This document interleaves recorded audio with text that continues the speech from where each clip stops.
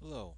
In this basic demo, I'm going to show you how we can create custom decals that we can put on our 3D geometry.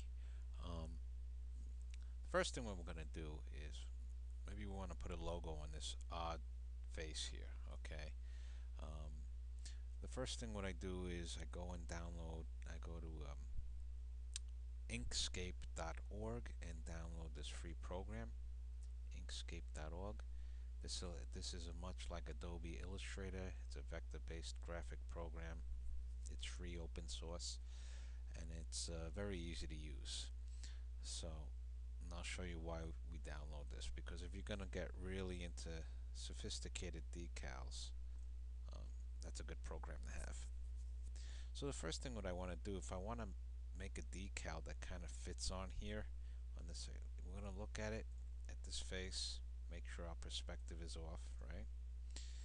And then if you're using Windows, you can go to the snipping tool. It's free with Windows.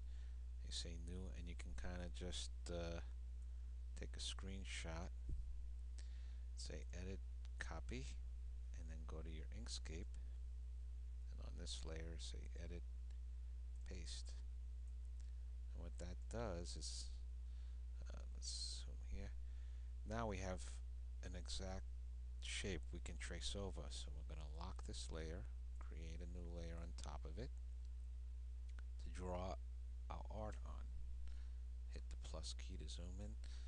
So I'm just going to do this real quick. So let's say I want to do like some, whoops, we'll just do something like this here. I'm just, roughly giving you an idea of what's going on here. See, so we have that. We'll make that a little thicker. Stroke.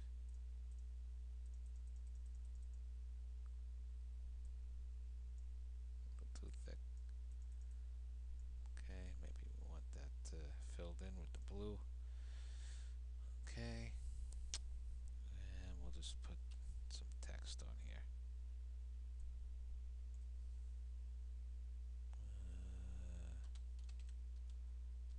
Mapping decal.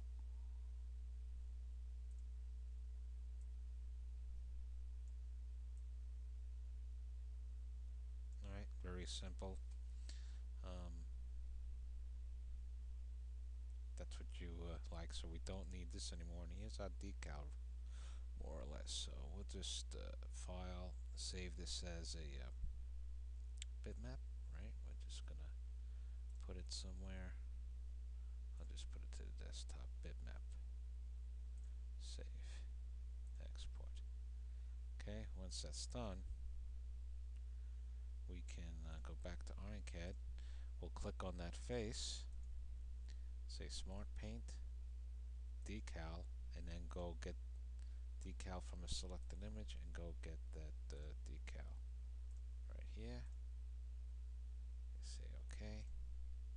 You notice we don't see it that good. Well, there's a couple of options. If we right click on the face while it's selecting Smart Paint, on the decal you see you got a number of image projection modes. Slide projector is basically just taking a picture and projecting it against that face along some vector. Cylindricals obviously going around a cylinder, sphericals around a sphere, and natural will just try to fit that face. So let's try that, see what it looks like. If you see that, it fits pretty perfect, right? Because we kind of drew it to fit naturally. And there's our decal. Now, if we didn't really want this, uh, natural, let's say we want to go back to our Inkscape and we just want to have a new decal. I'm going to add a new one, maybe of just a box right here, like this, with a circle in the middle. Whoops.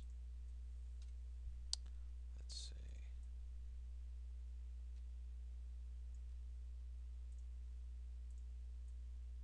say that's the decal we want, right? So we'll go File, save this out, call it bitmap 2, export. Okay, go back to IronCAD, and we're going to replace this decal with the new one. So we'll go Smart Paint, Decal, get the next one. If we leave it at natural, you see it tries to fit the whole face. We don't really want that. We want it to fit right in this area. So in this case, we want to use a projector tool. So if we pick that, right, we don't really see like something going on here. We're not sure what it is. So if you want to see like a shadow box of the actual decal to size, what you want to do is you want to go up to visualization and hit the decal here on the Smart Paint. And then if you zoom out, that's the size of the decal we see. So we're only getting a corner of it. So a little trick here to give you a little head start. If you just right click anyway while you have the shadow box on and say fit to model, kind of gets it close to where you want, right? And now you have these handles you can drag to fit the decal. The center handle will just relocate it if that's what you like. We go back here, turn the decal off, and now you have it all set. Okay, hope that provides a little insight into placing decals on parts relatively quick. Now, the one more thing one more I want to add is you don't really need Inkscape. Inkscape, you might find a image on the website. Let's say I'm just gonna do a quick search here. Go to images and I don't know, icons. Let's just see what we have here. That's not really good. Let's come over here. Let's say we want this icon here. Whoops. This is not really. Let's look for something better. Let's look for a logo. I don't know. Let's just see here. Okay, Starbucks, right? So if we click Starbucks and we just right click, say save images, save image as, I'm going to save it to the desktop again. Starbucks coffee logo. So I'm just saying we don't need to create our own decals if we don't want. We can just grab something off the web and now go back to Smart Paint, Decal, and get the Starbucks logo. Say OK, and it just happens to be the very same size. If you see this erroneous things here, this is usually a graphics issue. So when you go into render, that will disappear in the rendering, as you can see. So it's only really in the if you're using a weird card, which I am on this particular computer. Another thing to note here, see, maybe we don't want this white area around the logo. Well, you can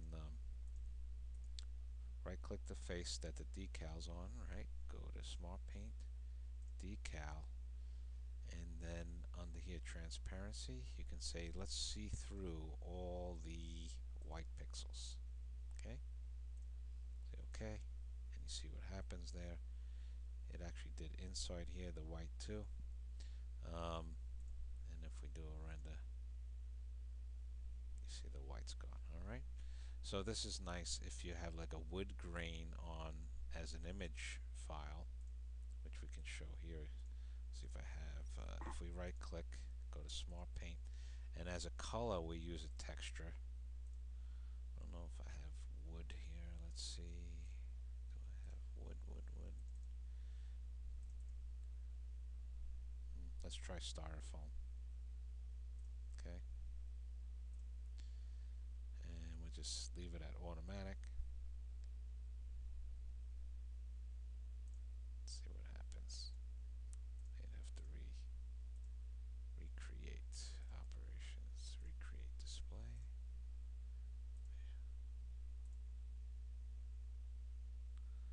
It's not showing in here for some reason, but you see you have the styrofoam now, but with the logo on top of the styrofoam.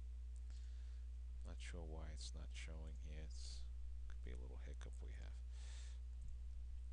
We can adjust the styrofoam to be a little smaller, maybe a little tighter.